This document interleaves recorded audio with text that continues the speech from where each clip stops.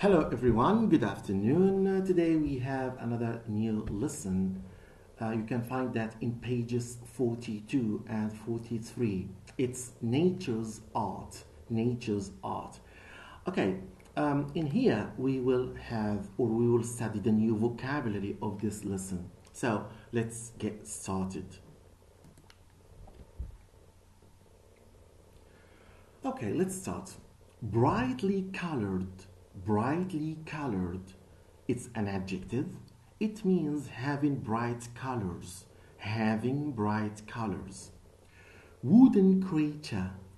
Wooden creature. It's a noun. It means an animal made from wood. Get sick. Get sick. It's a phrasal verb. It means become ill.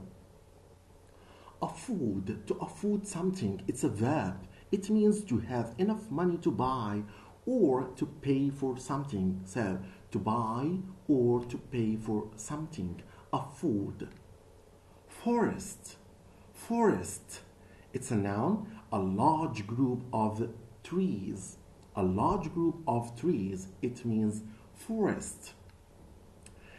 Pain. Pain. Pain is a noun. It means discomfort. Turn into. Turn into. Phrasal verb. It means change to something else. Path. Path. It's a noun. Walkway.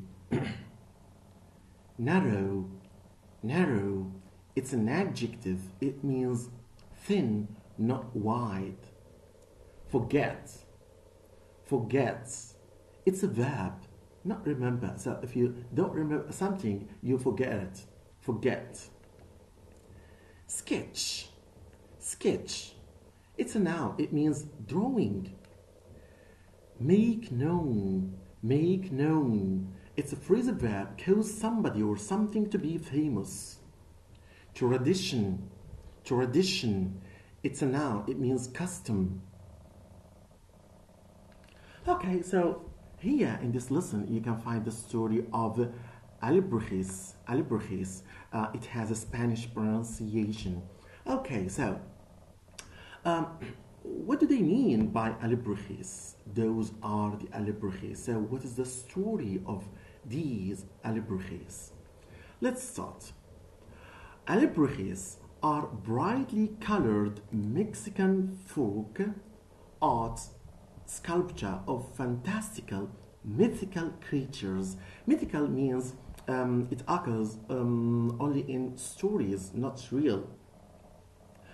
The first alebrijes, along with use of them, originated with Pedro Linares. So, who is Pedro Linares? In the 1930s, Linares fell very ill, and while he was in bed, unconscious, Linares dreamt of a strange place resembling a forest.